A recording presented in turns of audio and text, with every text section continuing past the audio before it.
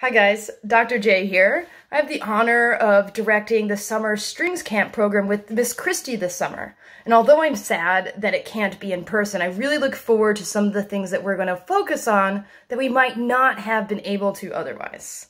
So if you're a beginner, that means that we're really going to focus on reading music fluently. If you're an advanced student, that's going to mean that we're talking about scales and keys and advanced rhythms and harmony. In the end, our goal is that you write your own piece, that we've taught you enough music and how to play your instrument a little better so that you can then perform this piece for all of us.